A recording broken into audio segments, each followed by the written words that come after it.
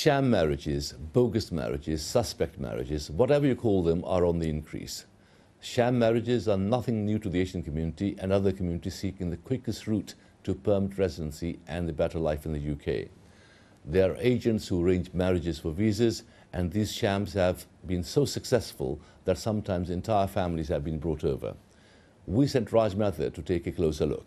Marriages are meant to be about love and commitment, although marriages have now taken a turn for the West and is now a full-blown illegal trade, where people are entering into marriages for a 50-50 benefit of permanent British residency and money. The brides are often from the new EU countries such as Slovenia, Bulgaria and Romania, and grooms-to-be are Asian, and some of the brides are shockingly British citizens. They pay the bride's money in exchange for marriage. When those that have married have stayed together for at least 2 years, they receive permanent residency, and then they normally divorce and are ready to marry again to, say, another immigrant. This is clearly abuse of the UK Border Agency's regulation of the marriage system. Asians, payments, marriage and divorce all go together hand in hand in sham marriages. The marriages take place based upon personal gain for both parties and has become an illegal trade. A bride or groom wants money and the person they are marrying wants permanent British residency. This has become a common trade in which Asians participate. Generally, we could say that we have seen a rise of Pakistani citizens, as mentioned, marrying EU citizens, and they would be one of the groups, to some extent, some of the Indian marrying Portuguese or, again, EU citizens. But that's not to say that there's other nationalities as well that have increased, but we would say that would be one of the groupings. Since last year, the number of sham marriages has gone up with a 22% increase. So why has this increase been taking place? There is a scheme which is in place which does repel sham marriages, and the scheme requires that all those that are foreigners to the UK acquire a certificate of approval before they marry or register in a civil partnership. Every foreigner is held accountable when getting married. They have to initially inform the government and then produce a certificate for marriage with government approval. This scheme is opposed by human rights activists, and the UK Border Agency say it will soon be scrapped by late 2010 or early 2011. The process of a sham marriage can often be intricate, with Asian sham marriages operating on the level of organised crime.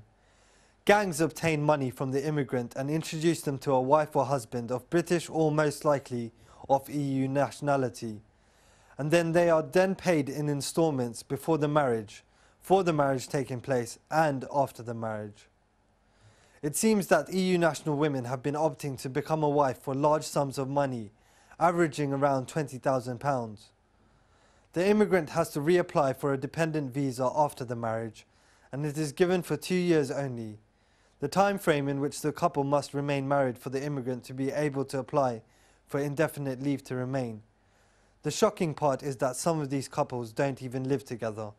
Sham marriages, marriage is an institution that really has been the cornerstone of our societies for thousands of years. And when it's abused in this way, that's not in the interests of immigrants already here, of the population, the Brits who've always been here, or whoever. That is just something that should not happen. And the more we can do to stop it, the better. With these Asian sham marriages increasing daily, the public are going to turn to the government to see what they do about this.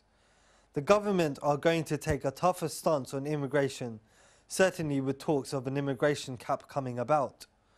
Although for the moment the government can do nothing about sham marriages. We wanted to know if the government treat these marriages as a crime. There have been raids in the past on sham marriages. Not particularly. We tend not to break the figures down because a crime is a crime. So it doesn't matter who's committing it, what their origin is. It's a crime. But it's not, the statistics tell us, particularly an Asian-related problem. I suppose the biggest generalisation you can make is that the fake brides tend to be from Central and Eastern Europe. But that's the biggest common factor. The EU nationals marrying these Asian immigrants for money are helping the immigrants to live within the UK permanently. This is illegal and it has to be questioned where the loyalties of the EU and the British nationals lie. And what is the UK Border Agency going to do about this increase in sham marriages? It shouldn't go ahead. They should be actually stopped as before they come in, or before due entries. It's out of order. Getting married for a reason, for like living here, it's not good. But getting married for real when you know you want a family and to settle down, that's okay. It's illegal, and we cannot know really what who the person that's married to them is going to do to them, because the government would not know. It can't be stopped because you can't really stop it because you won't know how it's fake or real. Yeah, obviously. If they want to come here, they stay there. They'd rather stay here, have a fake marriage and live here. What if they go home and they got things that they can't do at home and they get in trouble, this, that? It's a good reason. I'm saying there's nothing wrong with that. Not good, it's not fair. It's wrong, basically, isn't it? It's wrong for other people as well. Obviously, it's illegal, I'm guessing, as well. And they're probably not happy anyway. They're doing it just for money, just to stay in the country.